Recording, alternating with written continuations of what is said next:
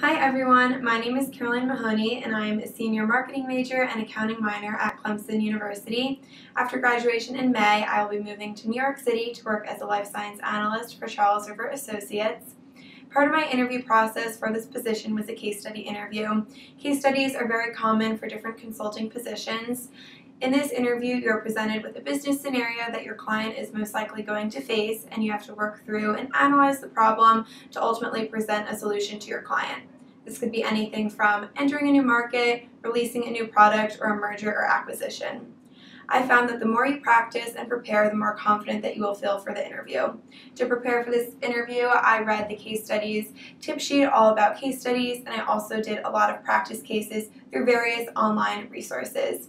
Additionally, during the interview, make sure that you are fully analyzing every aspect of the problem and organize your ideas and thoughts into a different framework. If you have any questions about case study interviews, make sure to come to the Career Center so we can help you.